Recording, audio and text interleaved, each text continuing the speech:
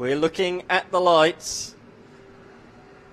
And away we go. Finn with the better start. It was Lynch with the initial launch, but he bogged down, so Finn gets there as we see them head towards... Oh, big crash! It's the Falcon over the top of the barrier on the inside of pit lane.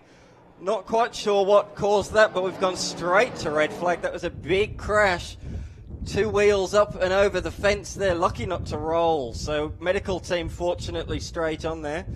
Hopefully he is okay. We were just talking about that machine, so not quite sure what happened. There might have been a slow car in front, similar to what we saw at the Bend last couple of weekends ago, where Tom Randall stalled on the grid, and there might have been some contact. I'm sure Blendline will supply us with the replay of that one.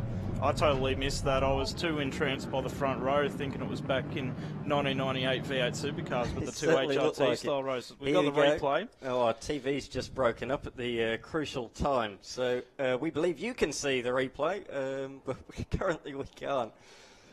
Our TV has just gone down.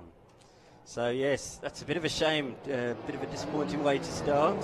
There we are. We've just come back to pictures and the replay's finished. That's technology for you, isn't it? Already had a crash in XLs. Here's another replay. Right, so let's see the back view this time. We had the front view before, so this is the back view. So 5-second board was out.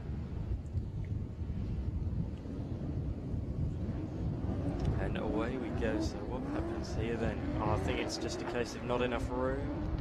He gets on the brakes. No, just let's go. Loses the rear end. Oh, great avoiding action. Really good avoiding action. Yeah, just lost the rear all by himself.